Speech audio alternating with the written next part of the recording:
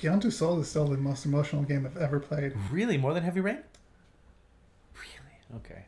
But yeah, just I don't know. Could have just been in the time and place that I was at, playing, especially playing this game. Like fucking hell, man! It just hit me so hard. I was sobbing like a baby. And the acting is phenomenal. Yeah, Ellen Page and Willem Dafoe was amazing. Speaking of that company. Yeah, look at you. Man, you've been watching a lot of Kind of Funny lately, haven't you, with your Greg Miller segues? Oh, really? Okay. I have, but yeah. So speaking of Quantic Dream and Heavy Rain and Beyond Two Souls, they showed this is another game where, shut up, I don't need to know any more about it until it comes out. Let's stop it. You've shown me 3 different scenarios now, and I don't want to see any more. Because I don't want to have a predisposed opinion of those scenarios and how I should go through them. I want to do it, like I would do it. Exactly. So they showed a trailer for Detroit Become Human. Or as I like to call it, Detroit Rock City. Yep. And this was another controversial trailer because it depicted child abuse. It's a fucking game. Yeah, and who says they can't? All right, we won't get back on it. Anyway. Choices, though. You have choices. You make the choices. You play a character that is an android, and she's a nanny or a babysitter or whatever. Probably more like a nanny, it looks like. And the dad is abusive, and one of the first things they show in that trailer is the dad telling the android, your primary directive is to take care of this kid.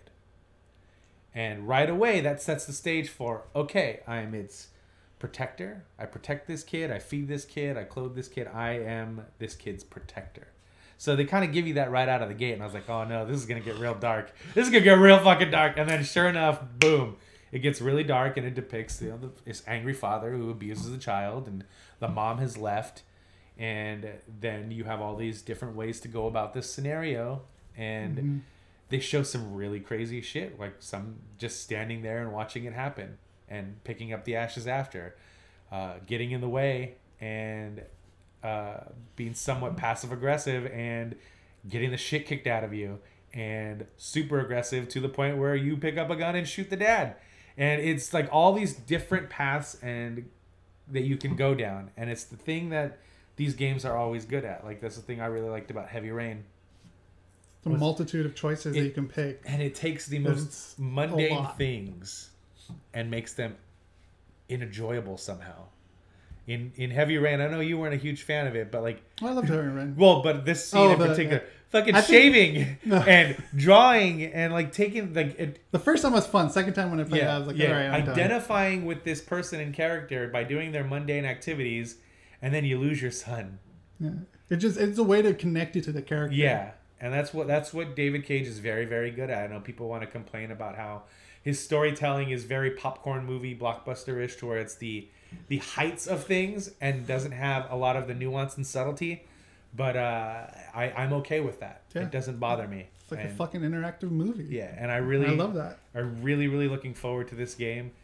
The other trailer that they've shown with the guy that's a negotiator, cop negotiator, yeah, and trying to talk somebody out of jumping or trying to stop a crime, and there's all these different ways you can go about it, and it just seems like they took the procedural stuff from Heavy Rain and the cinematic style from Beyond Two Souls and finally put it together. Because I've always said Heavy Rain plays better than Beyond Two Souls as far as it being a game, but Beyond has the better story, hands down. Hands down the better story. Oh, for sure. So hopefully they've taken those two things and kind of meshed them. Put them together, yeah. This is their 4th game? Yeah. Yeah. Yeah, the first game was called Indigo Prophecy or Fahrenheit in other countries, but Indigo Prophecy, then Heavy Rain, then Beyond, and now this. I actually have a copy of Indigo Prophecy if you've never played that. Yeah, I haven't played that one either, but I think you said it was in PlayStation Store? Yes, you can buy it on the PS4. Yeah, I might have to do that. Okay.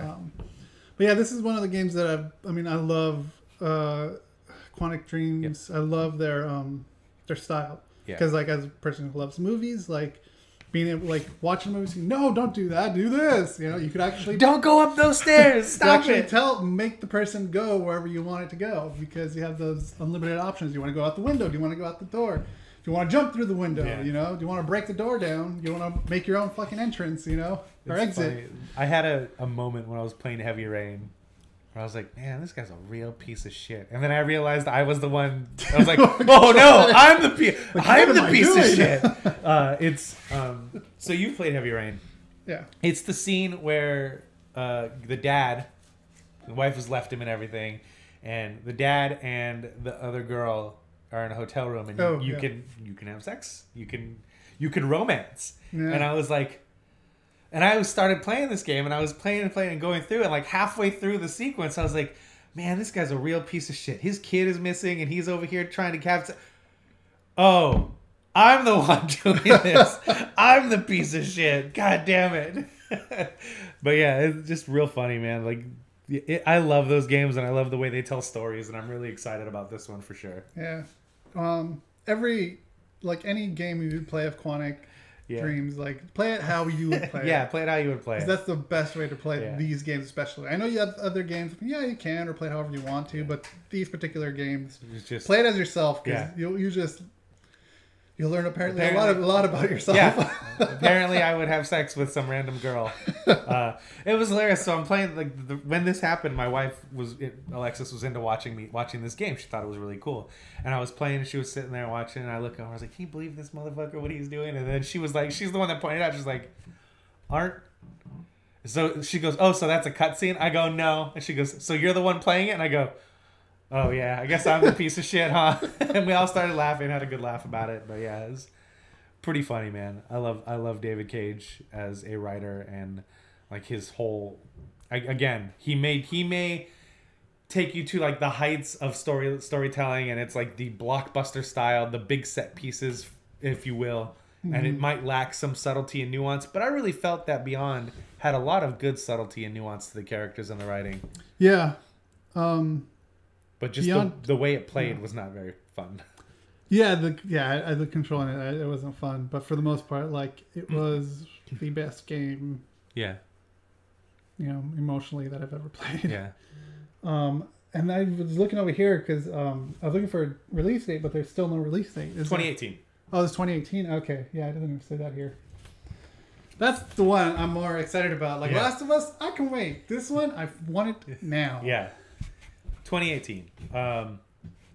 So at E3, they came out and said, "Hey, any trailer that we show now that we have a 2018 date on, it's for the first half of 2018."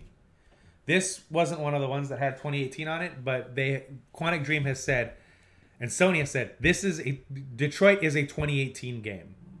So it's probably going to be around summertime, I would assume, because they're not going to want to put this game out in the fall when it's heavy releases. It'll probably be out end of spring, early summer. So first half, hopefully. Hopefully. But yeah.